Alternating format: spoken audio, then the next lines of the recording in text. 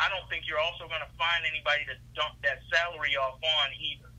Well, I don't know. I wouldn't say nobody. There's always the Yankees, remember? But they're not going to do I'm that. not saying they Aaron would. Judge. There's always the Yankees. I never thought there'd be a takeover of the Giancarlo Stanton deal, but there was.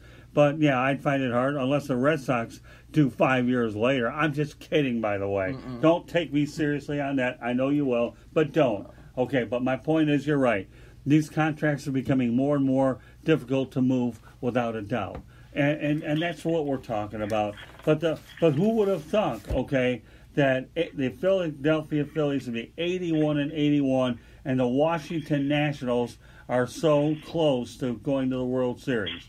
That, to me, was something I never saw coming, but it just goes to show you that the Nationals have done a super job in terms of developing their other players, so they would end up finding other guys to pick up the slack. So, And before we go, I just want to add this one line in there as well. Sure. We didn't see this coming, but kudos to the Washington Nationals. And a major kudos to them because it looked like they were tearing their team completely apart near the trade deadline last season.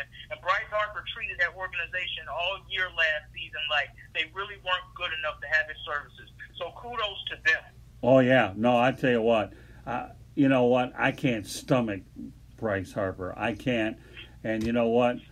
Good. I think Washington deep down inside saying good riddance. So before we let you off the air, okay, Xavier McKnight, as we always do, why don't we have a preview of the Real and Rare tomorrow night here on the South Florida Tribune Broadcasting Network?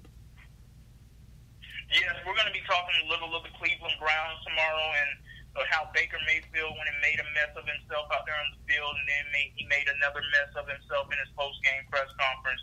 But, you know, we're going to take this to also another more serious topic tomorrow. We talk about a lot on the Real and the Rare, how we are a lot more than a sports show. Tomorrow our listeners are going to get a chance to really get a touch of that because we're going to be addressing mental health and its importance and, you know, letting everyone know out there that it's okay for you to go out there and get help and talk to others if you have to because there's so much going on in our world today.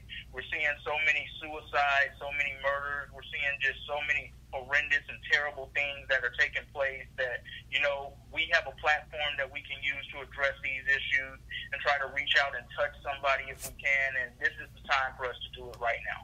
All right, well, with that said, great observations, Xavier McKnight. I want to thank Louis Addeo-Weiss, as always, for being on the Sports Exchange and the rest of our guests. So you're tuning into the South Florida Tribune Broadcasting Network here, and check out the website, www.southfloridatribune.com. Louis has a lot of great stories out there, good reads. So on behalf of our also our guest lineup tonight that includes the likes of Barry Foote, Bill Winters, Xavier McKnight, Ryan Skolrud, Anthony Wood, Damon Knight. We want to wish you guys a great night, and we will see you on Thursday night here on the Sports Exchange on the South Florida Tribune Broadcasting Network. All right, have a good one, Xavier. Have a good night. Thank you, Xavier. Good night, everyone.